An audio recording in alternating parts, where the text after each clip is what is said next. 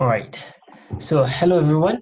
Welcome to another AMA. And for this AMA, we have a project called RainCheck. And with us is the founder of RainCheck, Cameron. So we're gonna ask him a few questions about RainCheck. It's similar to the other videos that we did, AMAs, like a DAO stack. So now we're gonna start by asking a few questions. All right. So can you give us an introduction of yourself and your project, Cameron? Yeah, sure. As you said, it's Cameron Wall. I'm the co-founder. There's me and another guy and CEO of RainCheck, which is a venture that's almost 4 years old now. It's an online to offline commerce platform. Basically, allows the original platform allows people to discover things online and be notified offline if they're near a physical store that might sell that product. And we also integrate the payment as well. So we're extending our platform into the loyalty space now, so we can integrate loyalty into the whole process. And it makes sense for us to use a cryptocurrency or digital currency based unit for loyalty, which means it's transferable across multiple programs. And that's why we've launched the Rain token project to accomplish a decentralized system around loyalty. Thanks for that brief introduction, Cameron. All right, can you give us an introduction on what RainCheck tries to solve in the current problem or in traditional systems? Yeah, see, where we started from was there's a lot of people online now shopping.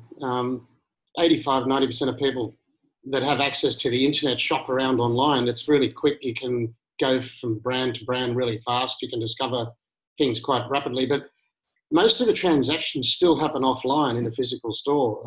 In the US, in Australia, it's about 90% of transactions still occur in physical stores, although 90% of people shop online. So there's no way of transcending all of the online discovery with what's actually purchased offline. And that's why we originally built the platform, because people are discovering things online, and when they're out shopping in the physical world, the only way they can remember what was there is maybe if they left things in the shopping cart on different tabs. And that's why shopping cart abandonment rates are 70 or 80% on most online sites, because people are adding things to the carts but not converting them online. So we just thought there was a big need to have a digital platform that can actually save a universal wish list, if you like, of items and convert them in the store.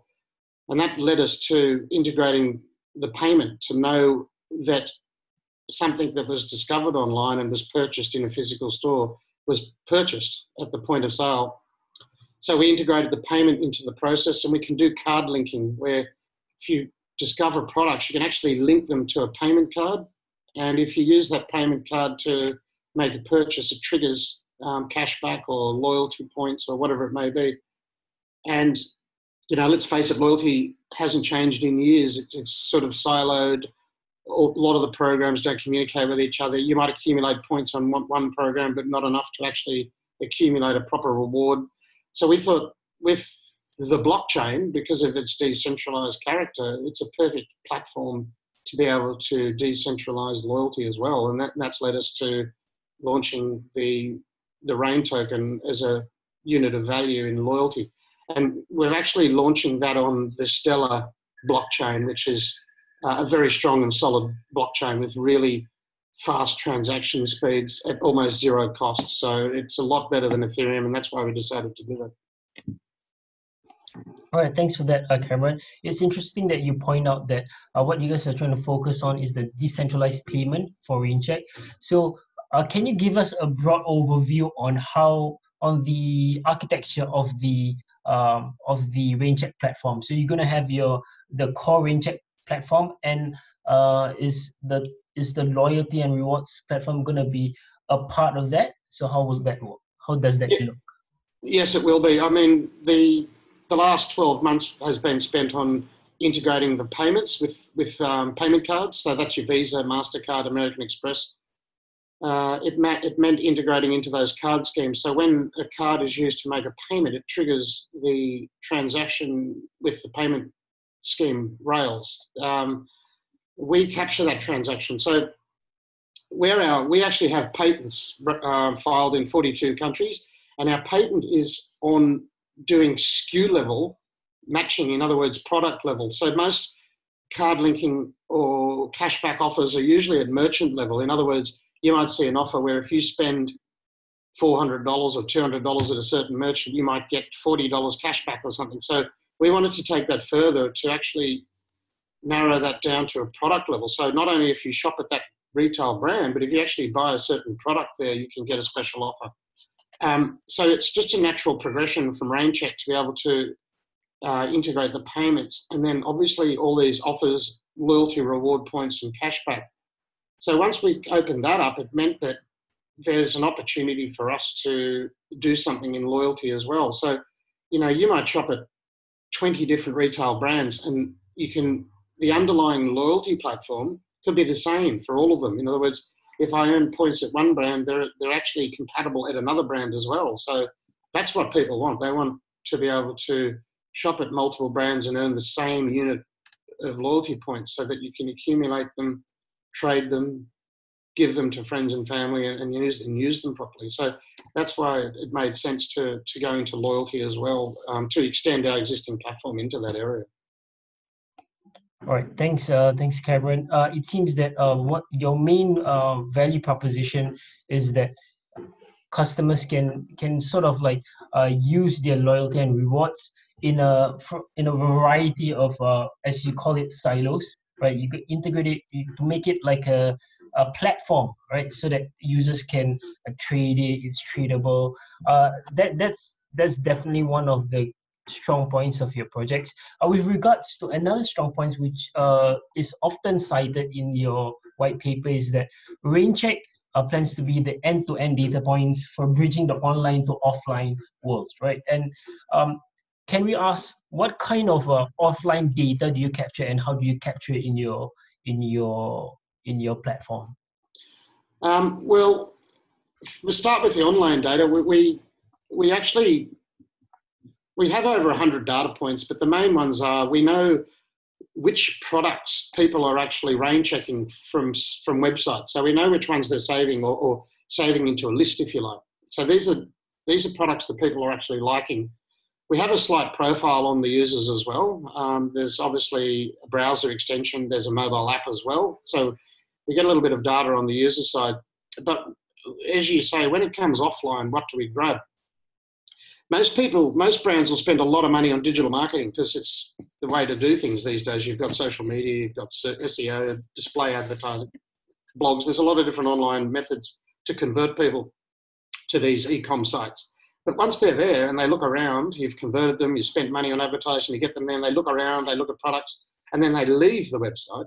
Where did they go? What happened to them? Did they go to one of my stores? No one knows. So we try and pick up that journey as well offline, which means that if they've linked their card, we use, for location services, for example, we use geofencing technology. We've geofenced pretty much most shopping precincts, shopping malls and airports in the world at about 150 metre radius. So we know that you're at these locations, and then we go out and find out what brands might be at those locations. And then we match that with any product data you may have from any of those brands. So we match all of that. We match the location visits through geofencing. And then also on the purchase and the card linking, we can actually grab the data points around the purchase of the product as well. So effectively, the main data that we're giving retail brands, which they've never been able to see before, is online to offline product sales attribution. In other words, a digital ad triggered the interest, which resulted in a sale in a physical store maybe a week later. So it's the online to offline is the really important data there. Excellent. Thanks for the explanation. It's more concise and more clear in us understanding the business process. It's interesting you talk about a lot of data points and the offline data points so that the brands can have a greater understanding on their customers, right? So we also look at the white paper, and there is mentions of artificial intelligence. So that is definitely on the mix as well, right? Yeah. We're a partner. We're a world partner with IBM. So we use IBM have supercomputer called Watson. You may have heard of it. It's beaten people at sort of games and things like that. It's cognitive computing, and they've got some very good APIs and tools around Watson. Image recognition, voice recognition, intent. We access a lot of those APIs, and we actually feed those data points I was talking about into Watson, and it analyzes the data. Watson basically learns about shopping, learns about brands, learns about styles, colors, and it sort of learns as it goes along, and it learns off the data you can feed into it. AI, or artificial intelligence, is useless without proper machine learning algorithms. I think a lot of people miss this, but you need to set up the machine learning algorithms first to be able to make sure that the machine's learning what it's supposed to be learning in order for it to produce the artificial intelligence needed. And I think most people talk about AI but forget about the machine learning part. So we work very closely on IBM. There's one of the applications we have in beta at the moment. It's called Match It, which means that if I rain check a red pair of shoes, for example, into my list, I can push a button, RainCheck will go out and it'll find all shoes that are red that are in a similar style from whatever brands, and therefore you can then compare that with other shoes that are similar without physically having to go and search for them. The artificial intelligence will go and find it for you. That sounds pretty cool, because it will definitely streamline the consumer experience, so really make the online shopping less of a hassle and much more efficient. Right. So moving on to the next question, right? So looking at the white paper, it's obvious that there is a distinction between your payment processing, and which you're going to decentralize via the rewards platform, and your core platform, which is run under an AWS server, which we all know is centralized. So is there any plans in the future in which you guys are going to transit that core server into a decentralized one, perhaps? Yeah, perhaps. Definitely. I mean, at the moment, we're a venture that's probably almost 4 years old now. We've built out on AWS because it makes sense. We had an agreement, a startup agreement with Amazon at the beginning, which they awarded us, which was quite cool. It just makes sense for us to build on that platform because of all the tools that are available. Once we start scaling, we will look at definitely moving into a decentralized environment. As I said before, a lot of our power in the decentralized platform comes from Stellar. Stellar is very important protocol. They have the Horizon and Core server, which we can obviously leverage the decentralized components of that computer system as well. So yeah, it's a bit of a hybrid mix between, the decentralized servers that Stellar's running, and their anchor nodes are global, obviously, and then we'll also have services running on AWS as well. Okay, thanks for that, Cameron.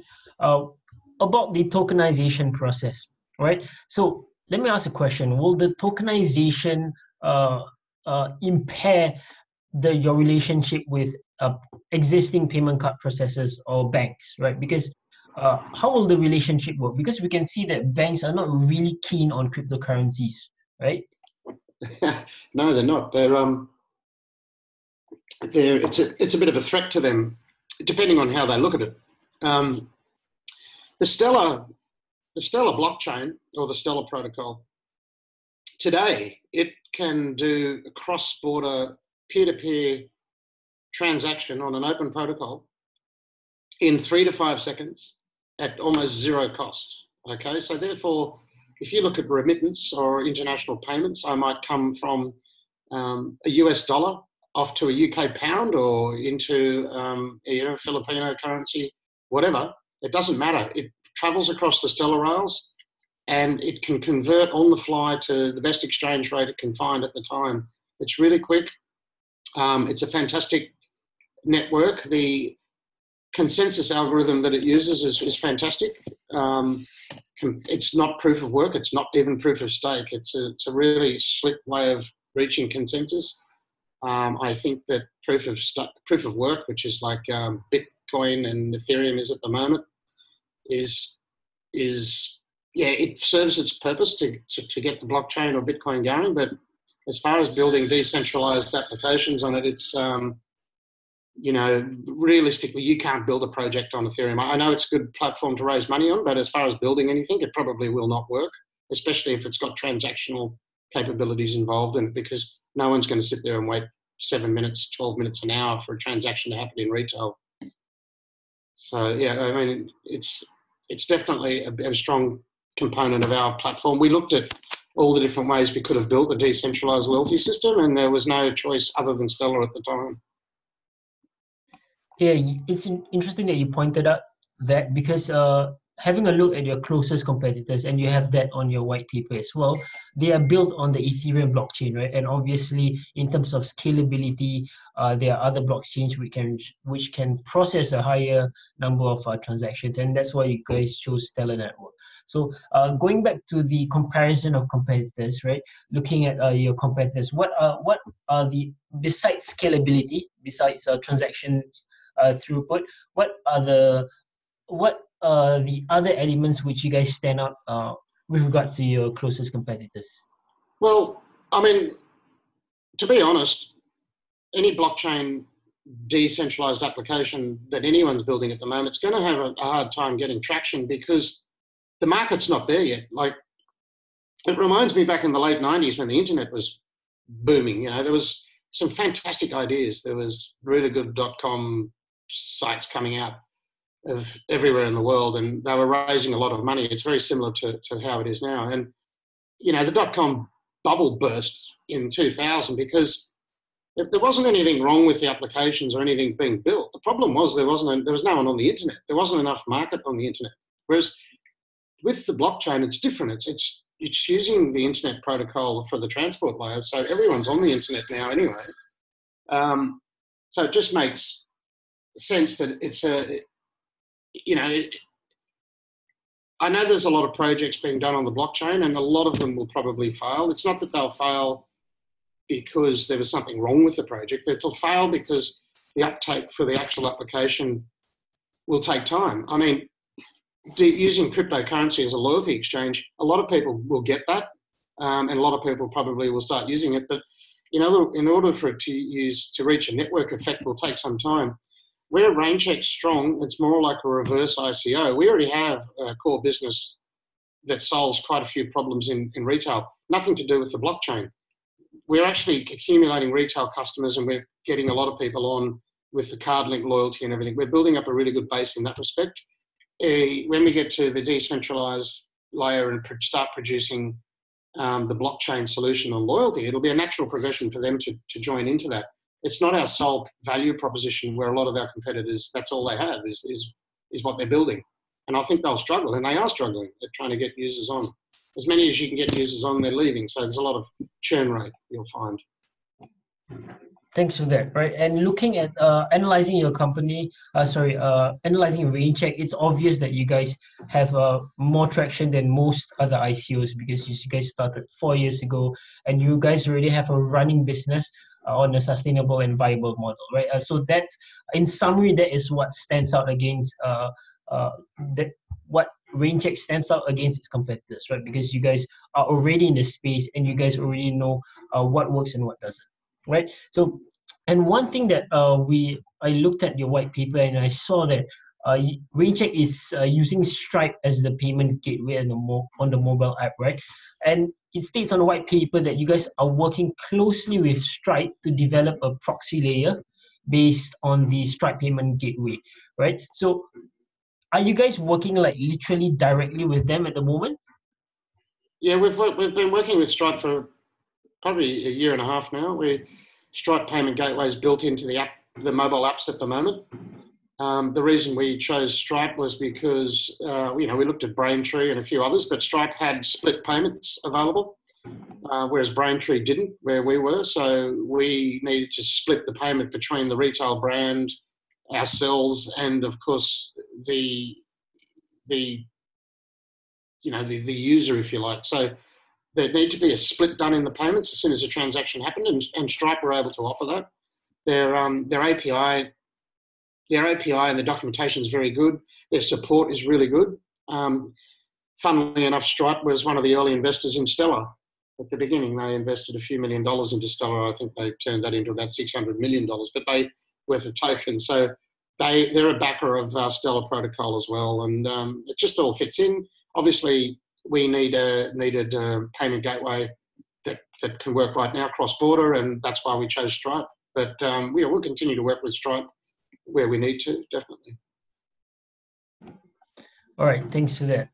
Okay, let's move on into the token utilities, right? Let's talk about your tokens, right? So if I'm the token holder of your Rain token, so what does that entitle me to? What can I use the tokens for? What's the purpose of the tokens? You can accumulate the tokens from even just rain checking items or visiting stores, making a purchase using an enrolled card. So it's really just the normal shopping experience, but doing it on the RainCheck platform enables you to accumulate the rain tokens. Those rain tokens can be accumulated, and they can be used at the beginning. They'll be used to cash in for digital gift cards from most brands, or you can transfer the points to friends and family. You can accumulate points from multiple brands into your wallet. The rain tokens will be traded from day one of our ICO on 3 different exchanges. There's Stellar Term, Stellar Port, Stellar X, all open exchanges. The good thing about Stellar X as an exchange is fantastic because there's no fees.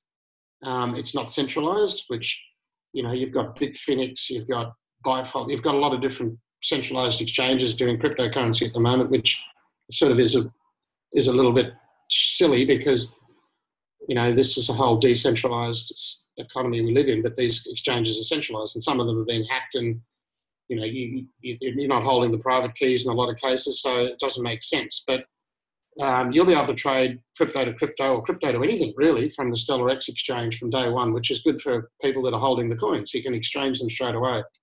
You don't have to wait for us to be listed onto an exchange. So, you'll be able to do quite a few things from day one. You'll be able to trade them, accumulate them, share them, use them to possibly pay for goods and services once accepted by different retailers. We'll probably buy back a lot of the tokens from our other side of the business and burn those so we can create some sort of, a good ecosystem and policy on the token economics, if you like. Yes, one of the unique point is that you guys will employ a burning mechanism, which would obviously create long-term value for the token holders, right? So, is there any have you guys outlined any details on the token burning mechanisms?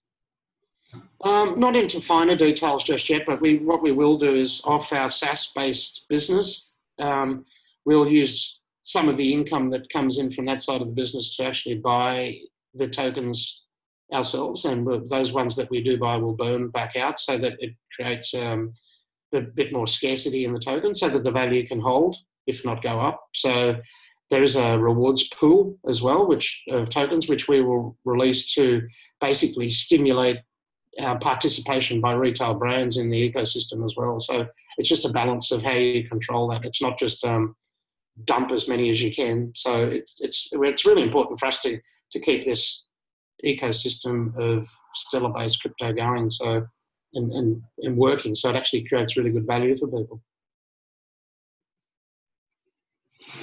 Okay, when we look at the token allocation of the white paper, right, for the ICO participants, for those who are going to invest in RainCheck ICO, only 35% of the entire allocation is going to the participants in the crowd sale, right?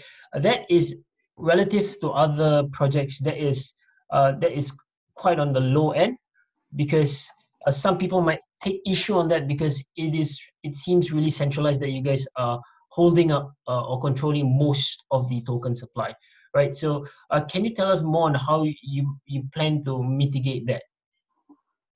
Well, we're here for the long haul. We want to be around for a while. We're not just holding an ICO to raise money, like quite a few on Ethereum. And in that case, yeah, sure, dump all the tokens. But then again, how are you going to stimulate and fuel your business model later on. If you can't, you know, any economy in the world does that. They stimulate the economy by using monetary or fiscal policy, and this is what we need to keep ourselves open to do. All the tokens will be frozen anyway for different periods of time, and people will be notified when there's going to be an allocation. And that may be, if we're bringing more brands on, we might offer them tokens to be able to fuel different offers and things that they might be making on the network, which is only going to benefit the users as well and stimulate it. It's not like we're dumping or holding the tokens and dumping them. So it's if you have a look at how the economics work, that's why we're doing it. I mean, if you're serious about stimulating your own ecosystem of tokens, it's probably the way you need to do it. I know that not everyone puts everything on the market, and they're probably a lot higher than us. But you know, if you have a look at those ICOs that have gone before us and seen what they've done, then you have a look at what they're doing. They're probably in a bit of trouble because they can't stimulate anything anymore. All right. So with greater control comes greater power in stimulating the RainCheck economy. So all right. So is that concise, that summary? Yeah, pretty much. I mean, there'll be more and more. We'll be releasing more and more documentation as the process goes through. There's a lot of things that we're releasing and some announcements that we're making over the next few weeks as well. So Okay. keep an eye on it. Yeah. That sounds good. All right, so let's move on to the team, right? So tell us a bit of your team and how many are working full-time on this at the moment. At the moment, there's probably about 10, 12 people working on it full-time. We have about 5, 6 developers, mainly working on the wallet project at the moment. There's obviously our normal business as usual going on with RainCheck as well. So it's not just the ICO. There's myself, my co-founder, Will, who's he's an Australian Chinese guy, but he's very good. We've worked on a lot of projects together. There's quite a few people working on the community management as well. There's obviously marketing and business development going on as well. But yeah, there's a lot of people doing a lot of different things at the moment. And because it's a global project, there's a lot of different hours and different times of the day that things are happening. So after the ICO, right, do you plan to hire more people in your team? Yeah, definitely. Yeah, we'll definitely hire more people. There's people that we've got sitting waiting to come on anyway, but there's some really cool people that are coming onto the project. We're making an announcement very soon. We're acquiring 50% of another company which does global duty-free, uses our platform in the duty-free market. They're making some announcements with Panasonic, Avionics, Airbus, Lufthansa, and a few other big brands. So there's a lot of big announcements coming anyway, because we're in retail, but we also want to move into the travel sector, and obviously the travel and retail together involves duty-free sitting in the middle. So there's a lot of things about to be announced. Excellent. So that was actually one of the next questions that we were about to ask about, whether you guys have a list of prominent partners or partners that you guys are working with or currently in the works at the moment. Can you reveal them, or we have to wait for the official announcement? Well, I can release them when the time's right. I mean, Skybars will be announced pretty soon. You'll see on the white paper, there's quite a few partners we already have, which we've built over the last 3 years. But there'll be a lot more strategic partners, especially in the payment space. Definitely in the payment space, there's some big announcements about to come out as well. All right, thanks for that. Now we will move on to the last 2 segments, right, which is on the traction of your business and the product, right? So obviously RainCheck was established in 2014, and since then you guys have launched a variety of products like mobile applications and browser extensions, right?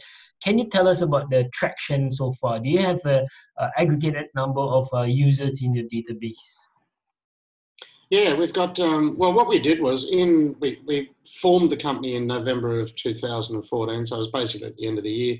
2015, we started building a prototype of what we thought, and a lot of it was filing patents, our initial patents. We got to 2016, I think, and we launched a pilot. That's when we launched the iOS app and later on the Android version of the app as well. And at that point, what we were doing was going direct to retailers, and they're integrating our solution directly into their e-com sites. We ran that pilot for about, I think, 6 to 8 weeks. I think we did $2 million worth of RainCheck items. It went quite well, but then we realised that what we wanted to do is integrate the payments side as well. So we basically held back on promoting the apps or the platform out any further. It's quite expensive to market an app. I don't know if you've ever done it, but it's very expensive if you want to remain number one or if you want to really drive your app. So we decided that we didn't really want to concentrate too much on the app and be more of a technology play on the back end.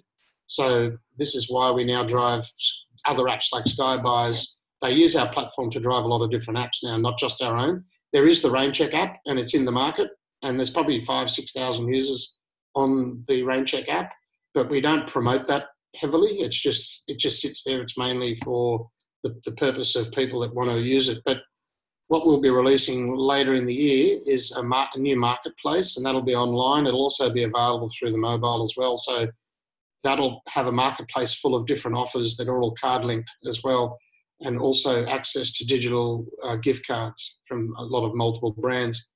So the normal RainCheck capability will probably still be built in there, but we're more of a technology company building out the back end, and that's what we've concentrated on building over the last couple of years. So it's not so much of spending money and driving the retail or the end user app. All right. Okay. Thanks for that, because that is a very important point that you raised. Because looking at having an analysis of the traction on the retail end, as you said, 5,000 to 6,000 users. That is comparatively at the low end. But you said that you are focused more on the back end, on the technological play, with correct me if I'm wrong, with more business to business side rather than consumer end. So I think that's very important for the viewers to understand about RainCheck platform. All right. So yeah, definitely. yeah. So can you tell us more on how are you guys gonna the go-to-market strategy, right? Because you guys are a technology company and you want to focus on the marketing or partnerships with other brands or retailers, right? Yeah, exactly. I think the go-to-market plan, once we've got everything in place, it's quite an expensive exercise to integrate with the likes of Visa and MasterCard. They're big projects, and it takes quite a bit of time because they're not from our side, but they're just a lot slower to work with in integration. So once we have the card linking on all three networks, we'll have a competitive edge on a lot of people because no one's really offering it at that point. We're also built the whole API ecosystem around that, so we can run programs with multiple brands, multiple merchants under each brand. It'll open up a lot of capability, and that's going to be the difference between us and everyone else because no one else will be offering what we are. So it'll be quite easy for us to attract brands in that respect. And then, obviously, that'll lead to a lot of the other capabilities that we originally built at the beginning. So, it's a matter of getting to the point of closing the loop from the discovery of a product to actually purchasing the product, whether it's online or offline, and all the data points in between. So it's been quite a hard road to actually build and join that whole loop together, but it's about to probably be ready in the fourth quarter this year, in the next couple of months, and then we'll have a go-to-market plan probably after the Christmas break when it's a bit quieter, and probably go to market in February, and that'll be Australia, New Zealand, into Asia, and probably the UK as well. Thank you for that insight, because that wasn't mentioned in the white paper, so now we're aware of the, in general, the go-to-market plan. All right, so and you guys, and it's interesting that at the onset you mentioned about the patents, right? And patents is actually a very what do you call it? A very advantageous to any company, right? Because you guys have exclusive rights to your own technology, right? So where are you guys on the patent process right now? Is patent pending, right? Yeah, it's been probably 2.5 years process so far with patents. They've got to the point now where we've registered the patent in 42 countries, which is Australia, New Zealand, USA, China, the European Union, which is 38 countries, I think, in the European Union. Anyway, there's 42 countries in altogether. So now they've been submitted to all those countries, and that was just in the last couple of months. So it'll probably go for another few months towards the end of the year. We'll go to the next stage, but it's all on track. It's been quite expensive and very time consuming, but it is very important. If you're building some cool technology and you want to actually be able to differentiate yourself and obviously be attractive to possibly an exit at some point with a larger company, someone maybe like Google or whoever, you really need to have your IP in order. It's very important. So it's always been important for us to do that. And this isn't my first venture. I've had probably 6 different tech ventures, and I do know that IP is important, and we've filed patents before in those companies as well. Excellent, and I'm sure those interested in RainCheck would find that this is extremely important for any business to have like a patent on their new technology, right? Yep. All right. So, second last question, right? Second last question. So, do you think that the merchants in the industry that you guys are focusing are equipped on the tech end, right? To, for example, and what you guys wrote on the white paper when it comes to defining their own value and policy for loyalty points transfer through interacting with smart contract functionality. Do you think that this capabilities is ready at the moment for merchants to engage on? No. The way that the landscape looks at the moment is there's the big guys. You've got your airlines, you've got your big grocery retailers. These guys have loyalty programs, but they're very walled gardened, so they sort of look after their own points. They're not interested in anything else. But there's the big long tail, if you like. I mean, there's some major retailers all the way down to smaller ones. They have no loyalty program whatsoever.